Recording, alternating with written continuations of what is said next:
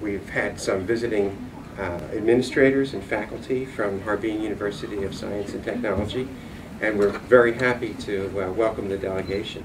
I hope that this visit will be the beginning of more visits by faculty and students from Harbin University of Science and Technology. What it means, it allows their faculty to come here, ours to go there.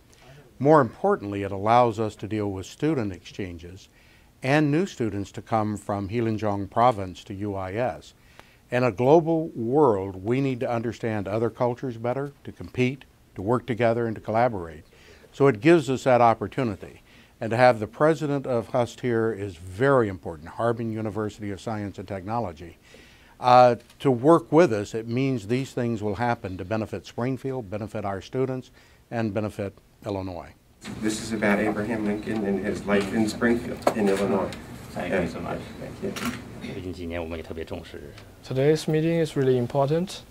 HUST is the largest engineering school university in Heilongjiang province, and today is a good start, and they are hoping to send more students and faculty to study here, and also hoping to have more students and faculty from here to go to Harbin to study.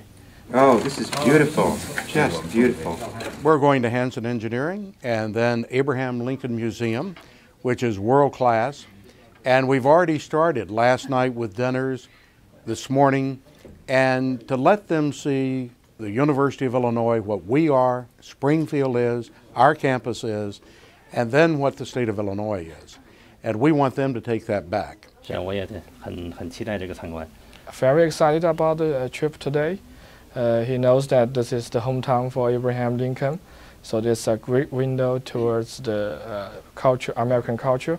And also today they're going to visit some local companies, and this will further help the cooperation between two universities. We're very happy to have guests here, and it's part of us helping our country to understand other countries better, where we can collaborate, cooperate, and certainly work together for the benefit of economic growth for all and educational growth.